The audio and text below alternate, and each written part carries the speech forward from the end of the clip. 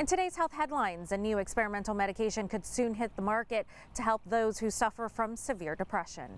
The U.S. Food and Drug Administration approved an experimental nasal spray called esketamine as a new treatment for severe depression. The Johnson & Johnson nasal spray is a variation of the anesthetic ketamine, which is a pain reliever and sedative that was widely abused in the 1980s and 1990s as the street drug Special K.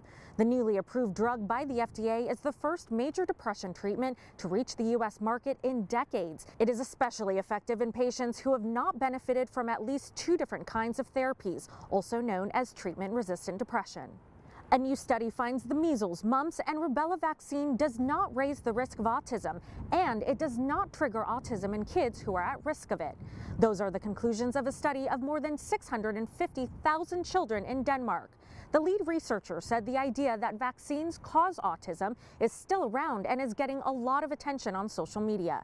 He said they wanted to provide solid scientific answers on the issue. Meanwhile, the World Health Organization has ranked the reluctance or refusal to vaccinate despite vaccine availability as a top 10 threat to global health this year.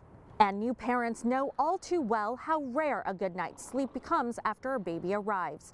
A new study found sleep satisfaction and duration sharply declined with childbirth, reaching the lowest point during the first 3 months after having a baby. And even 6 years later, parents' sleep still hadn't fully recovered. Both sleep satisfaction and duration were much lower for new moms than for dads.